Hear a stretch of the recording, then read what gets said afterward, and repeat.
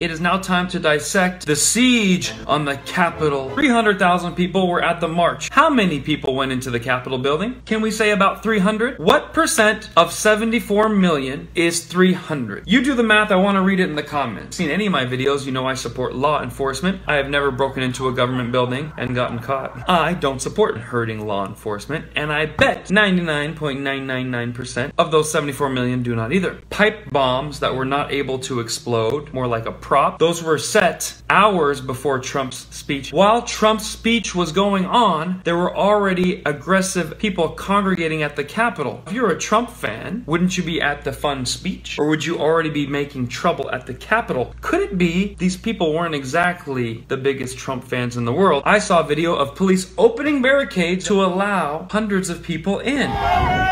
Police are squabbling with protesters. Oh, there we go.